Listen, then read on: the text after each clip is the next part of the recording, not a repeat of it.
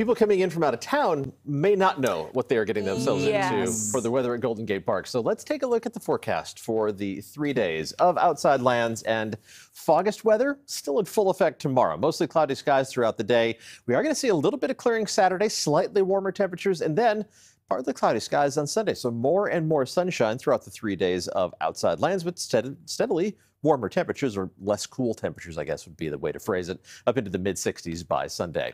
Looking outside right now from the top of the mark, and the drizzle is already accumulating on the camera lens. The fog is being aggressive this evening. It is going to spread across the Bay Area, some patches of drizzle, even a few sprinkles trying to sneak up from the south. We'll check on that in just a second. One more mild day tomorrow. Temperatures running slightly below average, and then a warming trend over the weekend. The passing clouds associated with the remnants of Eugene and former tropical system still going to be with us over the weekend, but gradually the low cloud cover and fog will be less of a factor. So better viewing conditions for the Perseid meteor shower by Saturday night and Sunday night, if that is on your particular agenda.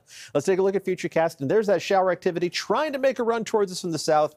This forecast model is the one that tends to go a little bit crazy for any rain chances this time of year. So I doubt that we're going to see anything more than a few passing sprinkles. This is the wettest case scenario. A few showers running through the southern half of the Bay Area, and that's going to be about it. We're going to see some passing clouds as we head through the rest of the day, even once the fog backs up to the coast. Similar conditions Saturday and Sunday. You may notice just a little bit of extra moisture in the air in the form of humidity, but it is going to be far from muggy. Not something that we're really going to have to worry about. But temperatures are still going to warm up.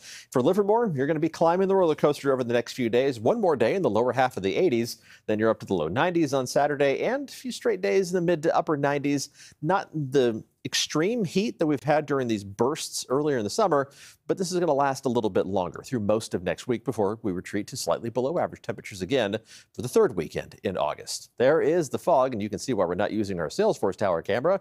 It is fogged in. Temperature downtown still registering at 64 degrees. I bet that number is going to be a lot lower when we get the 6 o'clock update. Temperatures inland mostly low 80s, down to 75 degrees right now, though, in Santa Rosa, already starting to cool off. The fog is going to be pretty widespread to start tomorrow morning.